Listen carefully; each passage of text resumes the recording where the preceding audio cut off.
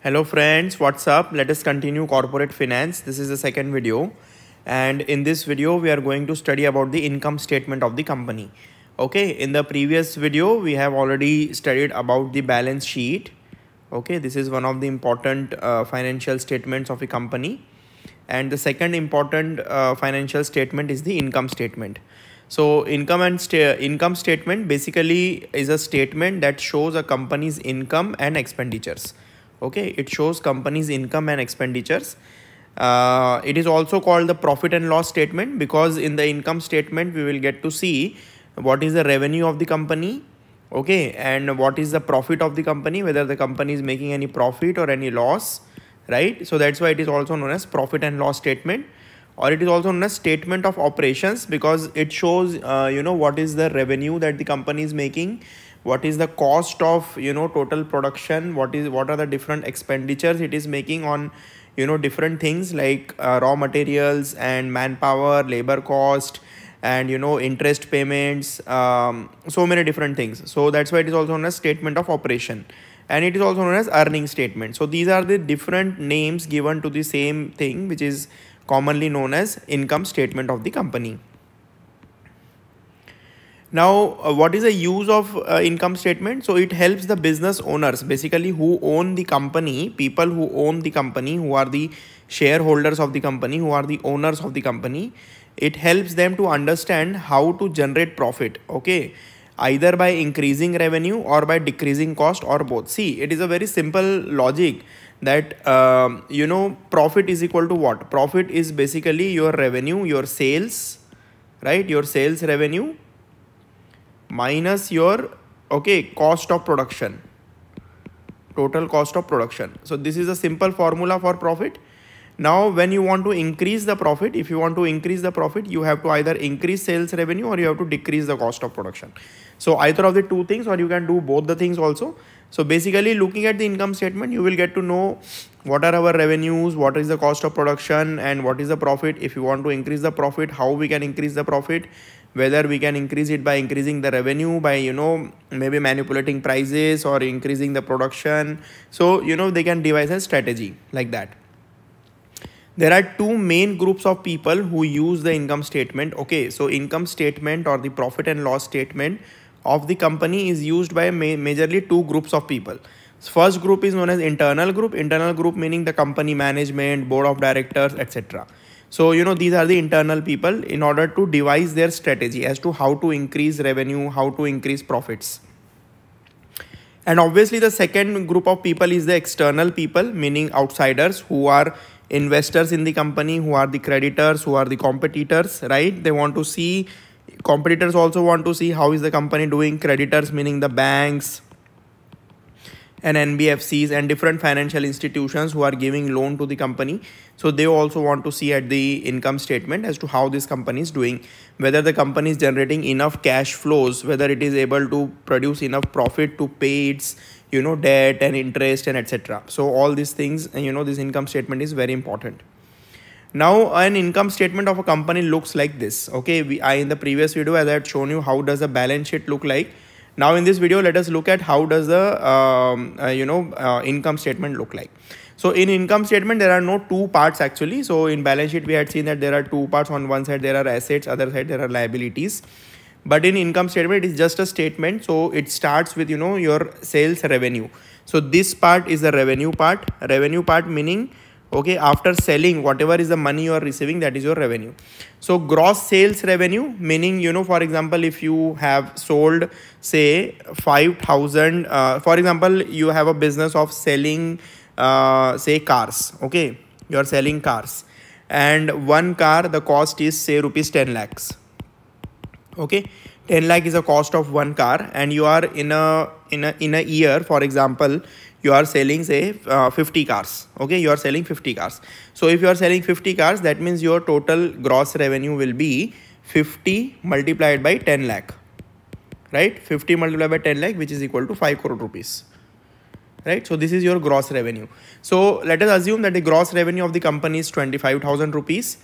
Now, whenever you're doing business, maybe some returns are coming and you are paying some allowances to your customers also, as a return, or maybe, in some form of cashback or something. So in that case, that will be deducted from your sales revenue, because you are not receiving money for that, but you are doing some kind of exchange or something. So say 3,000 rupees is your returns or allowances. So your net sales revenue, your net revenue becomes 22,000. Okay, so 25,000 minus 3,000 gives you 22,000. This is your net sale revenue for a given year.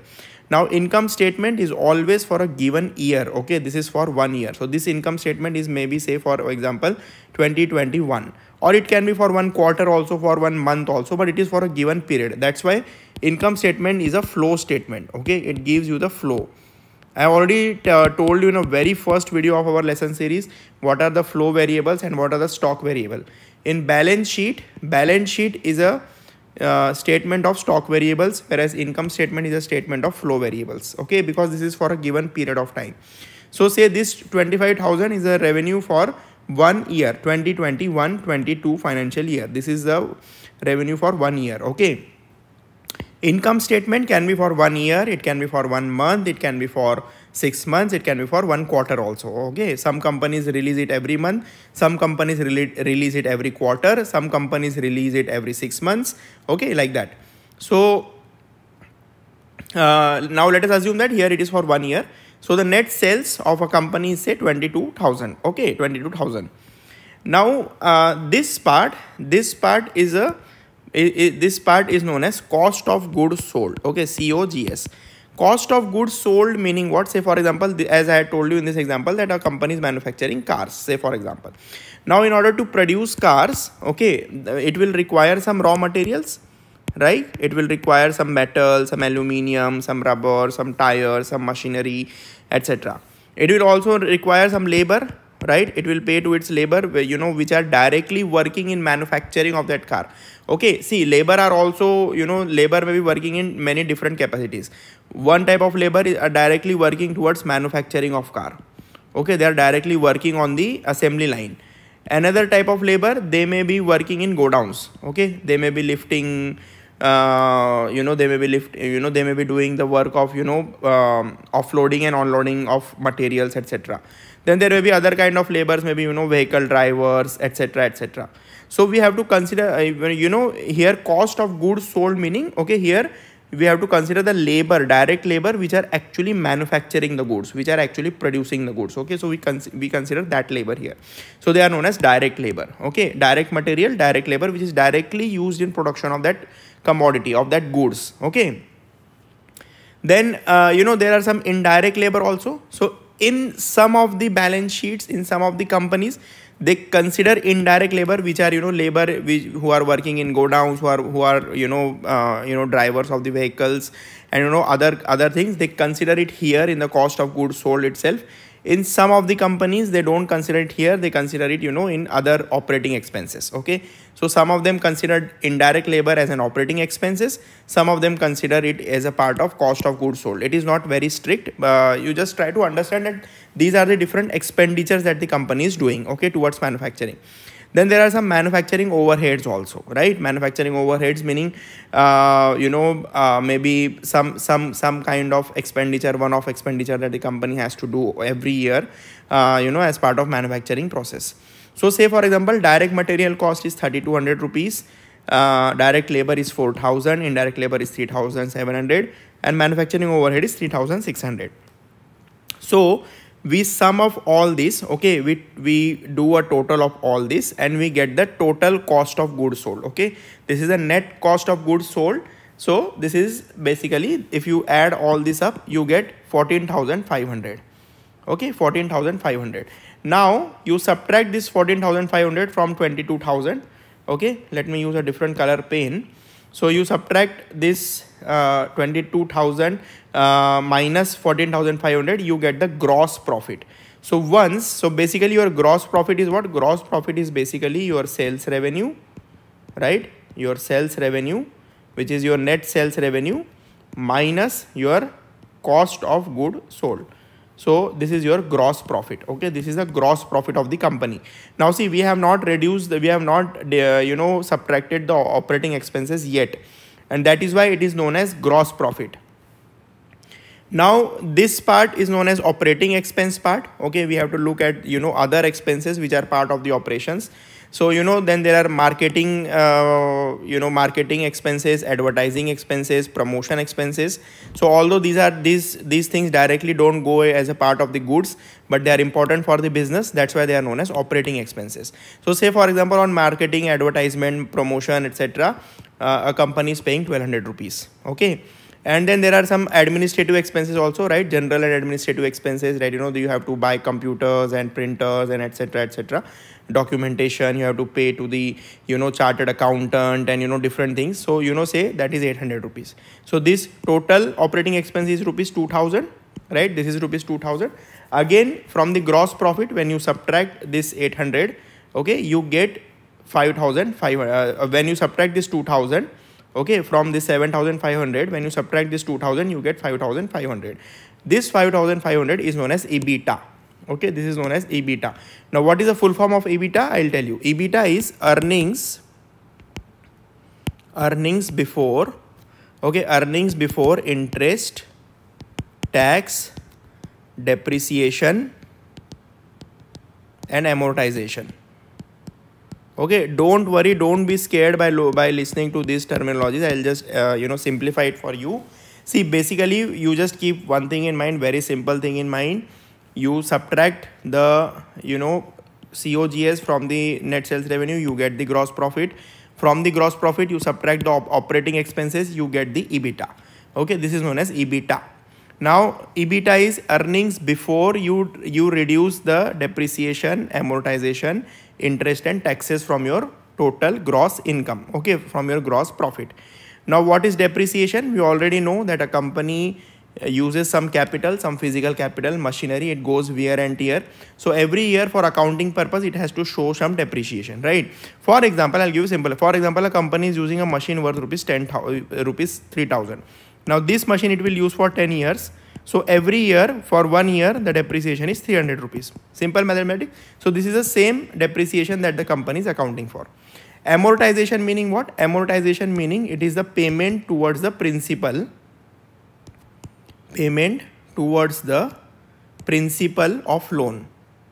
Okay, principal of loan. For example, a company has taken a loan of say 10,000 rupees. Okay, and this 10,000 rupees it is going to pay over say 35 years. Now every year it will pay interest and it will also pay some principal amount also. So this 300 rupees is the payment towards principal amount, and that is known as amortization. Okay, it is slowly paying off its debt that it has taken. So depreciation and amortization, when you subtract depreciation and amortization from EBITDA, you get EBIT. Okay, see this depreciation and amortization now you have subtracted, so it gets deducted. It gets away from this terminology. So now it becomes only EBIT, earnings before interest and tax. Okay, earnings before interest and tax, because you have already subtracted now depreciation and amortization. You have already subtracted from here. And this EBIT is also known as operating income. Okay, this is also known as operating income. And how do you obtain it? You subtract this depreciation and amortization DA from EBITDA 5500. So EBITDA minus DA is EBIT, right? EBITDA minus DA is EBIT. Basically, so you get 4900 here. Now from this operating income, you will pay the interest expenditure, right? You will pay the interest to the bank from where you have taken loan. Say your interest expenditure is 900 rupees. From EBIT, see EBIT, now you subtracted I, interest, now you get EBT. Okay, EBT is also known as pre-tax income, because see, still you have not paid the taxes. Now this is your actual taxable income. Okay, pre-tax income 4000. On this 4000, your income tax or your corporate tax, whatever in whichever country you are living, depending on the rules of that government of that country, you have to pay the income tax or corporate tax. So basically the 800 rupees is the income tax on your pre-tax income. This is your taxable income. Okay, now when you subtract income tax from the pre-tax income, it becomes your net income. Okay, it becomes your net income. So net income is 4000 minus 800. It gives you 3200. Now this is the net income of the company. Now out of this net income, it will also distribute dividends to its shareholders, right? it will distribute the dividends to its shareholders. Say for example, it distributed 1000 rupees. This the company management decides how much dividend to distribute. Okay, so out of 3200, it distributes 1000 rupees to the shareholders, and the retained earnings are basically whatever is retained with the company. So out of 3200, 1000 rupees is distributed to the shareholders, 2200 remains with the company. So this is known as retained earning. Now this retained earning becomes part of the shareholders equity, right? It becomes part of the shareholders equity and it goes in the balance sheet, right? Because now it is with the company, it can use this money for anything. It becomes a kind of asset for the company, right? So basically, but it becomes a part of shareholders equity because it is the amount that is left with the company. So now you see that this is a simple income statement. I hope you have understood this. If you have any doubt, please ask me. It is very simple. Most important thing for our exam is that you have to understand the EBIT. Okay, EBIT, operating income. So from operating income, when you subtract interest, you get the pre-tax income. So you just try to understand this. From the operating income, you have subtracted everything. Okay, from your total sales revenue, you have subtracted your cost of goods sold. You have also subtracted your operating expenses. You have also subtracted the depreciation and amortization. After that, you get the operating income. So just try to keep these things in mind. We'll continue corporate finance in the next lecture also. Thank you.